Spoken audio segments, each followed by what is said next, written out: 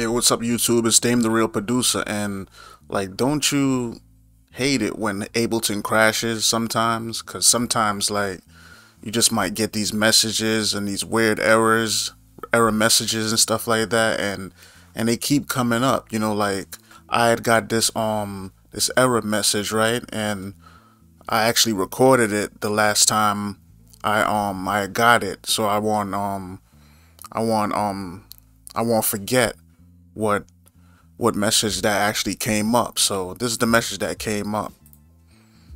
Especially like it starts coming up when I try to exit. So when I go to save something or quit, like you hit the file quit, this error comes up, and yeah, it would keep coming up.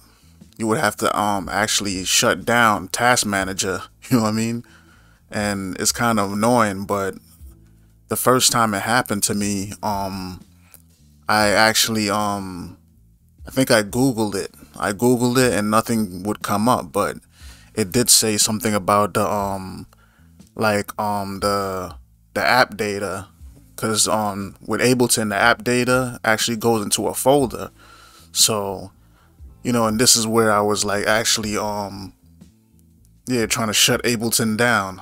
And yeah, it's pretty funny. I mean, not funny, but you know, but like the fix for it, or at least the fix for any type of crash, then you would actually have to like go through like the as a matter of fact, in the message it says the folder that you would have to go to. So it's right here. It's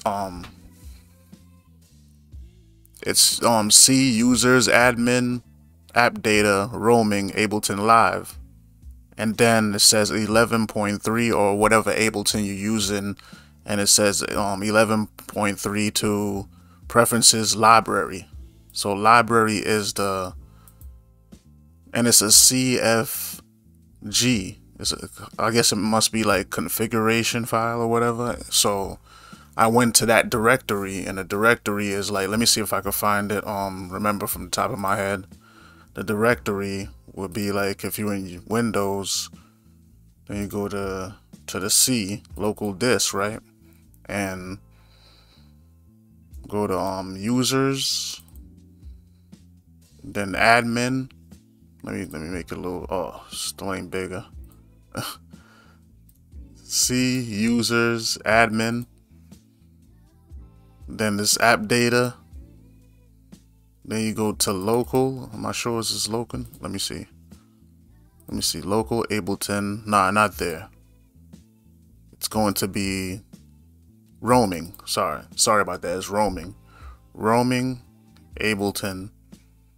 Then the 11.3.2 or whatever Ableton you're using.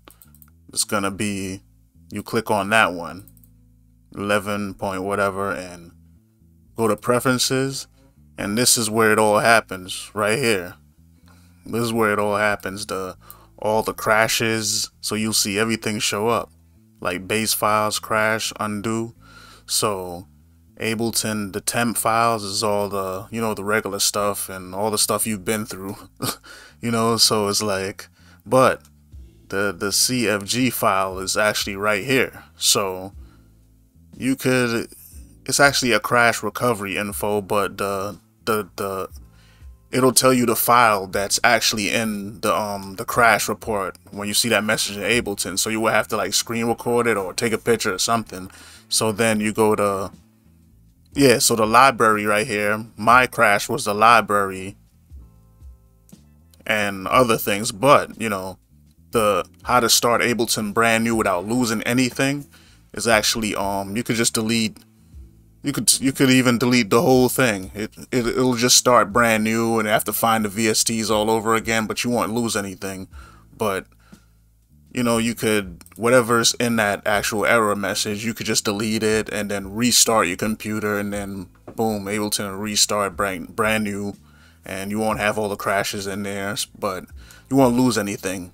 You'll have all your beats, your files, your music stuff, but that's something that I learned from having that crash, and now I know where to actually like get the fix or try to correct like whatever crashes that has happened. So, you know, there you go. So it helps.